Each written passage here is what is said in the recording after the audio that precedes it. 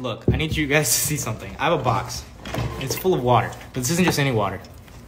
This is free water. And they're not paying me to say this. This is just my friend. His name is Josh. And he started this company called Free Water. And their goal is basically to make water free for everyone to drink, always. And the reason it's free is because it's paid for by ads. So like companies can put their ads on the bottle and it makes the water free for us to drink as long as we're just consuming ad content. So I met up with him yesterday. This is honestly ridiculous. Like, as soon as I saw their company on TikTok, I hit them up and I was like, yo, I need to, like, this is a crazy idea. Like, look at this.